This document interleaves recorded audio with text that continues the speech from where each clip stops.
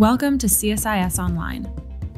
The way we bring you events is changing, but we'll still present live analysis and award-winning digital media from our Dracopolis Ideas Lab. All on your time, live or on demand. This is CSIS Online.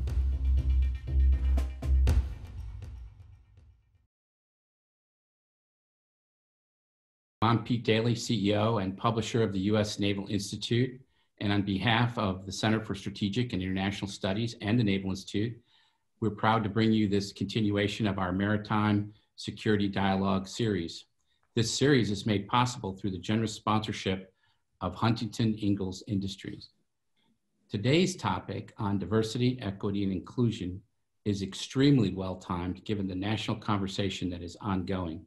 And our guest today is Chief of Naval Personnel, Vice Admiral John Nowell, a USNA grad who holds a Master of Science in Weapons Systems Engineering from the Naval Postgraduate School. He's a career surface warfare officer, and his operational tours have spanned the Atlantic and the Pacific fleets to include forward deployed naval forces in Europe and the Western Pacific. Ashore, Admiral Nowell served as the director of the Navy Senate Liaison Office in Washington. As a flag officer, Admiral Nowell has served as the Chief of Staff and Director for Strategy, Resources and Plans, N58, at the staff of Commander U.S. Naval Forces Europe and Africa and 6th Fleet in Naples, Italy. He was Commander, Amphibious Force, 7th Fleet, Expeditionary Strike Group 7, and Task Force 76 in Okinawa. Most recently, he was Director, Military Personnel Plans and Policy, N13. We welcome Vice Admiral John Nowell today as the Navy's 59th Chief of Naval Personnel. And interviewing Vice Admiral Nowell will be Dr. Alice Hunt-Friend, who is a Senior Fellow in the International Security Program at CSIS. And I will now turn it over to Dr. Friend and Vice Admiral Nowell. Thank you. Vice Admiral Nowell, thank you so much for joining us for this important conversation. I just wanted to start off sort of on a personal note with you. The Navy and you yourself have been emphasizing the need to recognize how racism and other kinds of bias have affected the lives of sailors. What has been your experience? How does your own education and background and what you've seen over the course of your Navy career inform your efforts in this space? Doctor, thanks. And let me just also say thank you to Vice Admiral Daly, who certainly has been a longtime role model and a mentor for so many of us. I think that throughout my career, what I've seen is that if you look at great ships, they by definition have an inclusive and diverse team. And that's diverse not just with respect to race or ethnicity or gender, but based upon where you went to school. Admiral Daly, as we were talking earlier, went to a ROTC unit. He came away with a different experience there. I went to the Naval Academy. Mine was a little bit different, but when you blend those differences together in an inclusive workplace, it just makes a team higher performing. So it's about readiness. And so I have seen that and seen it up close and personal. And certainly I know we'll talk more about what we're hearing in our listening sessions, but I think that's also brought home where perhaps I thought personally that we had made more progress than perhaps we had, but we know how important that inclusivity is to form the best warfighting team. And as the Navy's in great power competition, never before, or at least not recently, has it been as important to make sure that we have teams that are as ready as we can make them. So I look forward to our discussion today. Sir, you mentioned manpower and readiness, and you, of course, are in charge of manpower readiness for the Navy. Do you think equity and inclusion are readiness issues? I think equity and inclusion are huge warfighting readiness issues. And quite frankly, here tomorrow, we'll have a chance to talk to all of the 4-star admirals in Navy billets in the Navy, PAC Fleet, Fleet Forces, Naval Forces Europe, as well as the CNO and the Vice Chief, on our Inclusion and Diversity Council. And that is a council that really looks hard at how are we doing in this space, how are we developing our leaders, both officer and enlisted, and how are we leveraging the power of that inclusive approach. So Admiral Gilday, the Chief of Naval Operations, of course, stood up Task Force 1 Navy in July in response to the racial justice movement expanding across the country, but also in response to concerns about the Navy's own ongoing struggle with racial bias. Can you describe briefly the mandate for the task force and tell us how it's been going about its work? Sure. So the task force, the idea is not that the Navy has not been active in trying to address inclusion and diversity. We have looked hard over the years, but arguably, if you look just at, when I go to a meeting at the Pentagon and I look around the table, I see too many people that look exactly like me. And you could extrapolate that to other places. So, so in recognizing that the nation and the Navy are at an inflection point as we look at what happened with the death of George Floyd, we realized that we needed to accelerate the action that we were taking. And that was why we stood up Task Force 1 Navy. The idea is to do a deliberate sprint with really a cross-cutting team, a very diverse team that will help the Navy spot areas that we may have missed, that there's opportunities there, to accelerate areas that we were already going down specific initiatives, and then to make sure that we were fully and actively listening to our sailors. And I would offer that that's officers enlisted and our civilians, to try and make sure that we understand what does it look like through their lens, what are the barriers, how do we remove those systemic barriers so that we do better here in forming those diverse teams. So the task force report is due in December, of course. Can you give us any previews of what you've heard so far, what you found out? Sure. So at first I'd note that the Navy's effort, like the other services, we are acting parallel to what the Secretary of Defense is doing with his own diversity efforts. And he has a diversity board that he has stood up, and it's also looking at a number of different recommendations. I think they've had 78 that specific recommendations that they have looked at. They've taken 15 to either act on immediately or look at near term. An example of that was removing photos from boards to try and make sure that if there's any unconscious or conscious bias, that's not a factor. But so Task Force 1 Navy is also looking at where do we recommend changes for the Navy across 4 different lines of effort, Doctor. So we're looking specifically at recruiting, at how we do talent management and retention, at professional development. How do we develop our leaders, officer and enlisted, across both character and competence with inclusion and diversity in mind? And then as we look at innovation and STEM, one of the things that we found, and it's not a surprise, and we had found this earlier, is that many times underserved segments of our population, and that's not just, even though to sometimes folks say, well, Task Force 1 Navy is focused on Black officers and enlisted. It's actually focused on all diversity.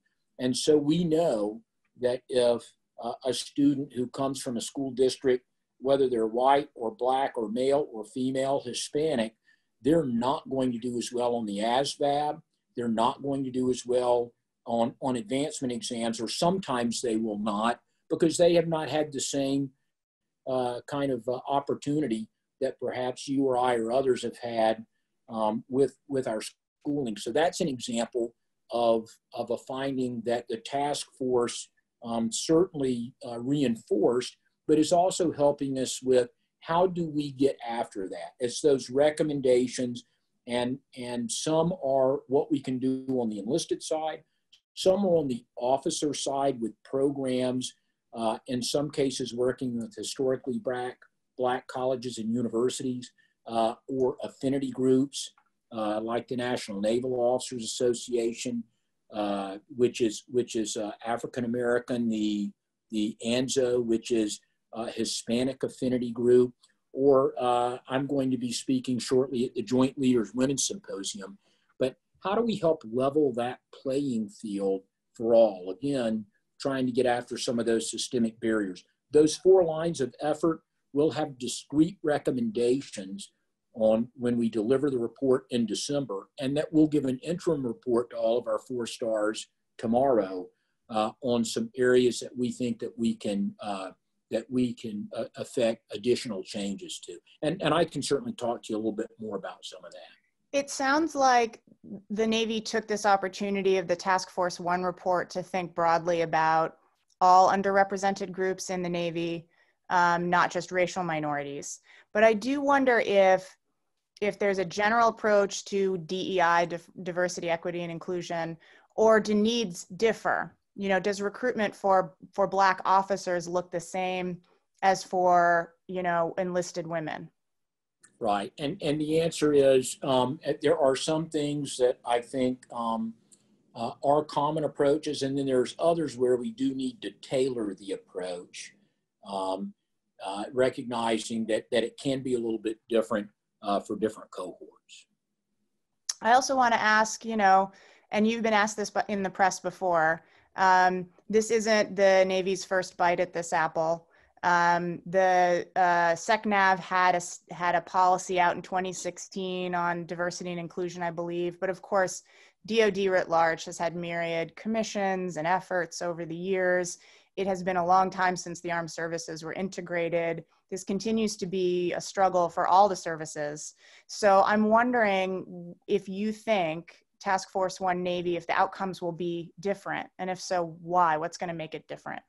Yeah, that's a really good point. And I will just tell you, as we've been doing the listening sessions, both with sailors in the fleet, as part of Task Force 1 Navy, and we've done 11 of them, or whether it's listening sessions that I've done with my own team here, so a little bit more personal in nature, there is a healthy skepticism that Task Force 1 Navy is not going to be like a lot of the other task forces that I think Admiral Daly and I and others who are listening have seen, where you know, something happens, you put a task force together, you come up with recommendations, they go in a report, and that report ends up sitting on a shelf until you have the next crisis in that same area 3 or 4 years later. You dust it off and you say, wow, why didn't we get after, you know, issue number 2, 3, and 4 that had pretty actionable recommendations? I think, so the first thing that I would tell you is that the CNO has been very clear that this is about helping to affect enduring change.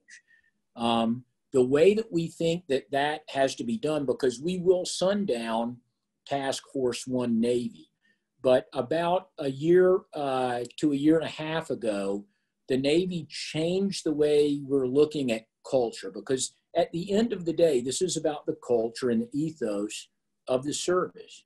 And so we went to what we call a culture of excellence.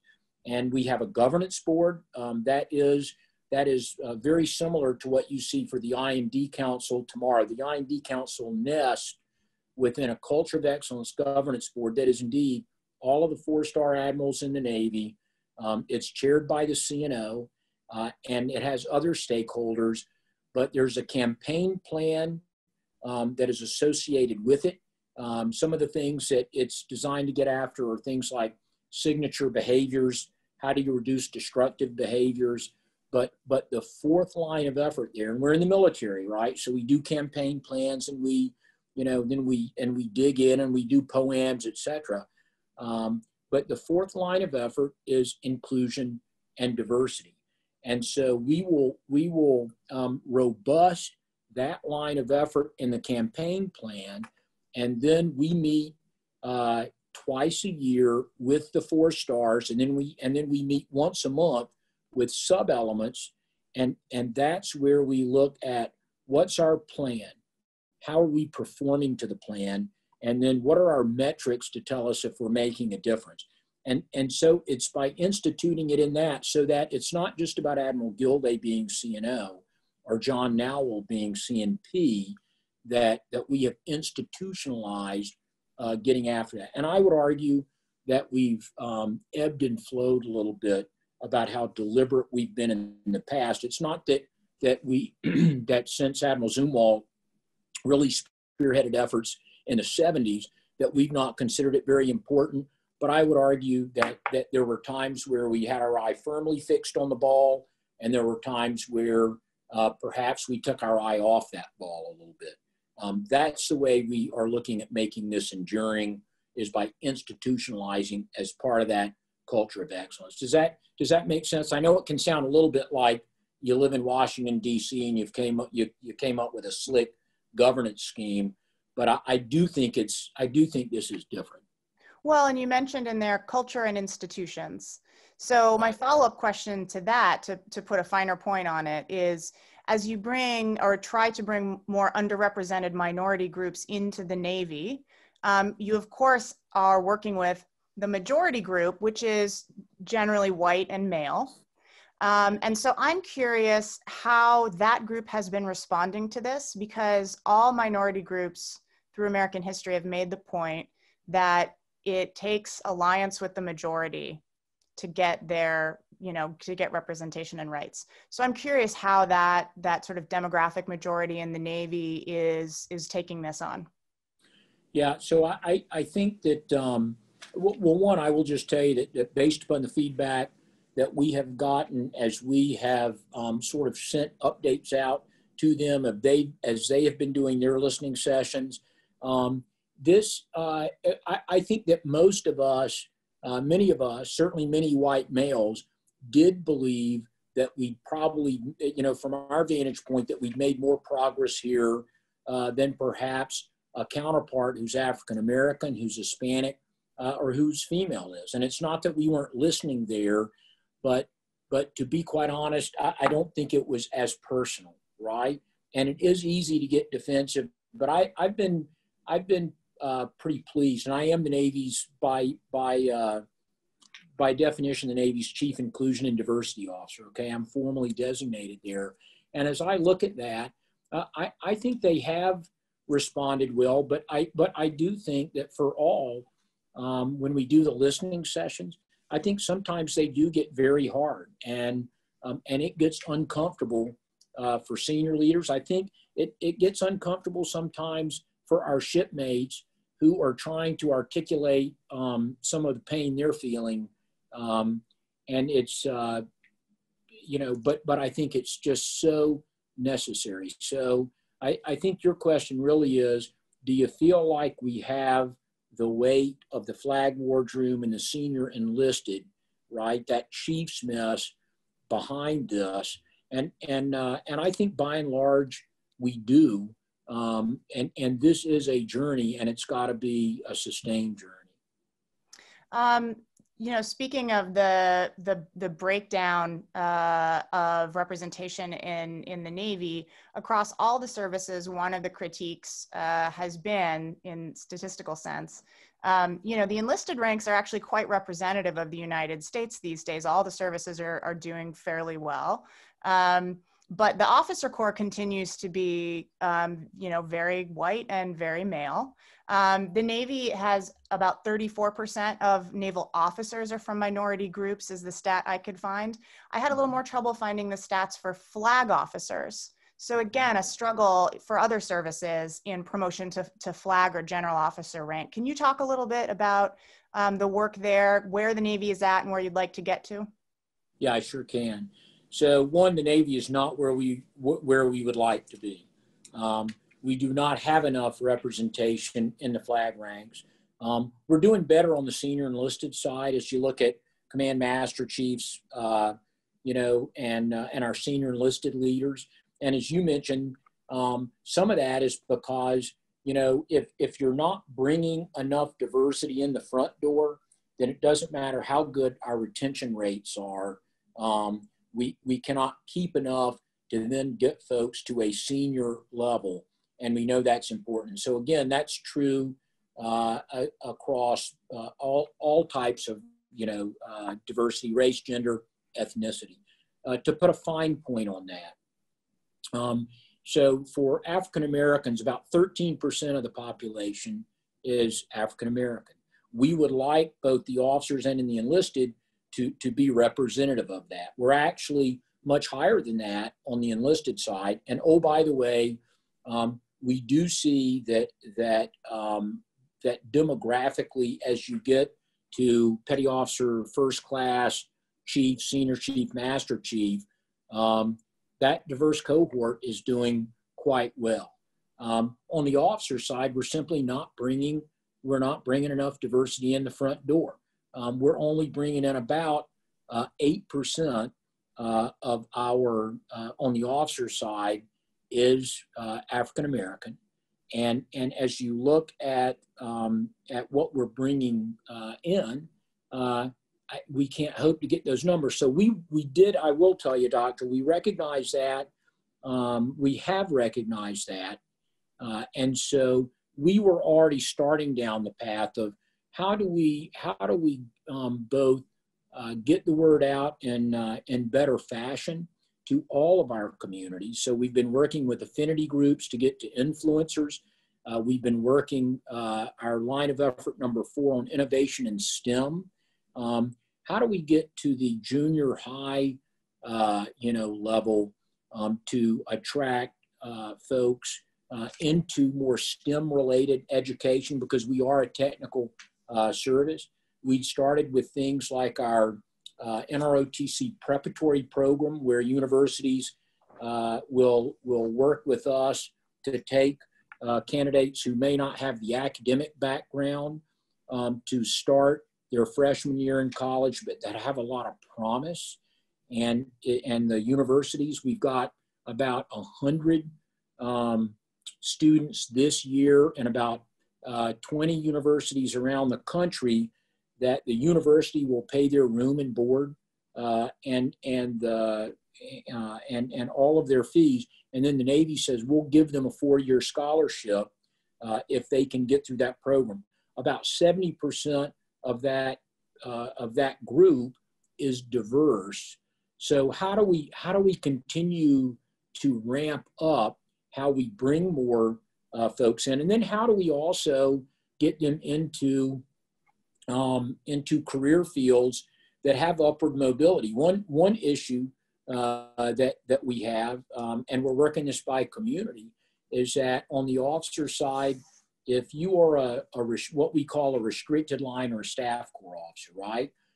So a supply corps officer, a civil engineering corps officer, a human resources officer, then you kind of have a glass ceiling when it comes to the flag deck. You're not going to make, in general, 3 or 4 star. Most of our 3 and 4 stars are going to be folks that are ship drivers or aviators or submariners.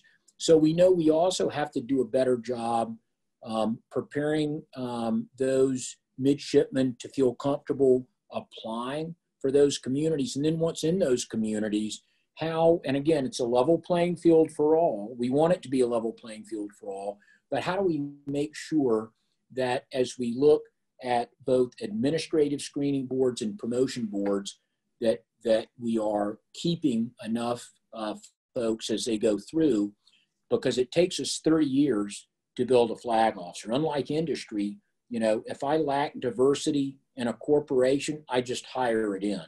We can't do that. So we are focusing very, very heavily. We were, before we stood up Task Force One Navy. Task Force One Navy is helping us to look at additional opportunity at how to bring more diversity in that front door, and then how to manage better during folks' careers. One of the ways that I've kind of described it is that it is the Navy meritocracy. Yes, we are. But is it a level playing field for all? Not necessarily. That's not willfully. It's not that we've said, let's make it uneven. But again, if you go back to that example of what kind of education did you have before you came in, you have effects like that that then bleed over, and that we have to figure out how do we help remove that barrier at the front end so that, again, in the case of a flag officer, 30 years later, 25 to 30 years later, we have enough diversity coming in front of a flag board so that we see representatively the same kind of demographic coming out, if all that makes sense. That was a little long-winded, I apologize. No, that's good. I'm going to ask one more follow-up question to that before I turn to the really good audience questions we have waiting here. And it's just that you were really specific about recruitment and promotion, and then you touched on retention, but I just want to push you to be a little more specific on the specific retention challenges for people from underrepresented groups in the Navy. You know, what pushes people of color out? What pushes women out? And how do you reverse those trends and get them to stay in? Yeah. So, you know, it's, so we have 17 communities, if you will, in the Navy. And we call them our families, our tribes. You know, and that's really where the rubber meets the road. So for me as CNP, of course, I'm non-parochial across communities, but you have the surface community, you have the aviation community, you have the submarine community, and quite frankly, it's how do you make sure within those communities that we're paying attention to leveraging inclusion and diversity, okay? And again, this is not about making the playing field unfair for one group. You know, it's not about, you know, someone gets something to the detriment of someone else. It is, though, about making sure that everyone gets the appropriate advocacy in addition to the mentoring. And so we're focusing a lot on that. And there are some communities where it's harder than others. You know, for instance, for females, we have aviation has always been a community where it's been harder, I think, for our female officers to look at managing a family as well as their career. Now, it's hard for males too. I'm not saying that it's not, but arguably it's different. And so some things we can do across the entire Navy. In that particular case, the Career Intermission Program was an example that was designed to try and help out with perhaps a female sailor, officer, and enlisted who wanted to take some time to start a family, freeze frame their career, then come back in. And then in other cases, it is, you know, on the aviation side, type model series. Do we have a culture that welcomes that diversity and then helps promote it and talks to those individuals about staying in that community? Because we do see, Doctor, that an inordinate number of females and diverse officers, for instance, tend to leave the unrestricted line, okay, and go to the restricted line and staff corps. And we still want to keep them in the Navy. It's not that we don't highly value those, you know, those communities, but by the same token, again, then you've sort of got a glass ceiling where it's hard for them to get above a certain level. So we're looking very hard at that, and we're doing it with folks like the Air Boss or the SWO Boss, et cetera, amongst and across those communities. I've got some questions here from audience members. Number one is from Lieutenant Commander James McLaughlin, U.S. Navy. He says, could you provide some metrics which detail the career progressions of some of our diverse groups? I guess he wants to hear the story of it. Well, so I would, well, let me give you, actually, I'll give James some numbers, and I appreciate that question. So, for instance, as we look at our African-American officers, I mentioned that, that we're bringing in about 8% and the demographic is about 13%. We're actually doing a pretty good job with keeping those African American officers in well into their career, and many times all the way up to captain.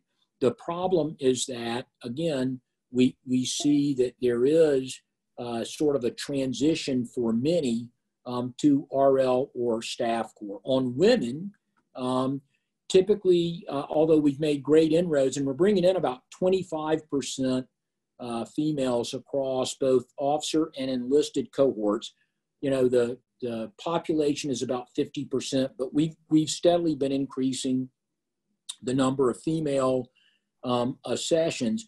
On the officer side, we've typically seen their retention to be far less than males, and it does differ by community. In the surface community, it's I would say that males are retaining at about 35%, and when we talk to that, that's kind of getting them from division officer to department head, okay? But then women were only retaining at somewhere in the low 20s, okay? Now that is up from about 18%, for instance, about 10 to 15 years ago. One of the things that one of the stats that I looked at recently that was very heartening, though, is that, you know, for submarine service, we fairly recently introduced females. That started in 2011. We did it first with officers, then with enlisted sailors, and actually we're seeing retention rates for our female submariners fairly equivalent to what we're seeing for our male submariners in the mid to high 20s. So that I think is a good news story. But so we can track that across you know, both promotion as well as advancement, as well as administrative screening boards, because one question is, how many are you promoting? And then the other question is, so what does it look like as you look at progressing from division officer to department head to executive officer and CO? And so we track all of that, and how we get after that differs a little bit by each community and at each level, if that makes sense. Second question from Commander Scotch Purdue, JAG-C, U.S. Navy. In an article by Robert Livingston, he says, in this month's Harvard Business Review, Livingston notes, if your employees don't believe that racism exists in the company, then diversity initiatives will be perceived as the problem, not the solution. What would you say to those in the Navy who think racism is not a significant issue requiring diversity initiatives like this? Yeah, I think what I would say is, and certainly what we've heard at our listening session, and as we look at the demographics, I think that we do need to understand that, again, systemic racism does not necessarily mean that we have willfully put barriers up to make sure that, again, that we have that level playing field. And you know, we actually brought in a highly qualified expert, Dr. Chuck Barber. You may have read some of what he has both written, as well as he's done a couple interviews lately. And so this was the idea here was, let's get somebody who specializes in inclusion and diversity to give us a look through a different lens to make sure that there's nothing we're missing there. The way that Chuck talks to this is that he then talks to systemic inequality. And so do we know that we have that? Yes. Is it in society? Yeah. So naturally we're going to have it in the military. And again, it's really not about anyone, I think, in most cases, willfully putting up those barriers, but it is about understanding that there are barriers there. We need to understand what they are. And as I talk to you about those 4 lines of effort, it's how do we systematically get after breaking some of those barriers down. But I do think that if folks don't believe there's a problem, then it's hard to get them to embrace the solution. Our last question that I have for you is from John Lee, who says he's active duty Navy, doesn't identify his rank. He asks, how does the Navy balance the desire to have a more diverse leadership versus finding the, quote, best person for the job? I'm a person of color myself, he says, and would find it reassuring if my promotion is due to my performance and qualifications alone, not the color of my skin or my ethnicity. Yeah, I think that's a great question too. And I promise you that if someone is promoted, it is based upon their merit, not their skin color, not their gender, not their ethnicity. And I'll say that one more time. This is not about picking someone because we're trying to meet a quota, it's about best and fully qualified. That is what the precepts and convening orders for both our promotion boards, our statutory boards, as well as our administrative screening boards do. And, you know, I think that highlights a good point, and it's one that I've heard from some of my African-American shipmates. And, you know, it's hard sometimes for them because, you know, if they promote, some feel like others will look at them and say, you promoted because you're African-American, okay? And so that's kind of a double burden, right? I think what I would want all the folks that are listening to know is that at the end of the day, even though, so what I've said is we are absolutely a meritocracy, okay? So then it becomes about the playing field. And so there is no one, I think, and I'm very, very comfortable because I do look at all of the stats for our promotion boards. Like many, I've sat on many promotion boards and administrative screening boards. And, you know, our boards are not perfect, but I think as they apply that best and fully qualified mandate, and that is first and foremost, I'm very comfortable that we're picking the right folks. At the end of the day, though, we can't pick officers where we get diversity unless we can bring them into a board, which means we have to bring enough diversity in. We have to keep it. We have to nurture it just like we nurture everyone. Because if you don't mind, Doctor, I'll loop back to kind of one of the things we talked about at the beginning. I don't ever just, just talk to inclusion and diversity with respect to just race, ethnicity, or gender. It's always about diversity of experience, diversity of where you went to school, how you grew up, what lens do you look through? And we know that that will make us a better team. It's about warfighting readiness. So I think it's important to always kind of loop back around to that because we're in great power competition. We've seen how rapidly China is progressing technically, technologically, and tactically. We've seen a resurgent Russia. We've got to have the best sailors, officer and enlisted. We have to leverage the diversity that they bring and how we look at the issue. And then we've got to be able to rapidly adapt and overcome. And it's only a diverse team that's operated inclusively that can do it. And that's what the CNO is all about. So I hope that helps with this question. I promise you that as we consider folks for boards, if someone shouldn't be, does not make the cut, being of a particular race, ethnicity, or gender will not get them over that bar. Well, Vice Admiral Nowell, I really appreciate you taking the time to speak so candidly and honestly today with us about everything you're doing and everything the Navy's doing on this important topic. I want to mention before we go that our partners at the Naval Institute have an essay contest that they are running right now. And if you want to submit an essay about diversity and inclusion in the sea services, please do so. You can find more information on usni.org. The Deadline for submission is January 31st, 2021. I also want to thank HII for their sponsorship of the Maritime Security Dialogue series. And again, in these virtual environments, it's very strange not to have a round of applause, but imagine a virtual round of applause for the Admiral today. Thank you so much, sir. Thank you.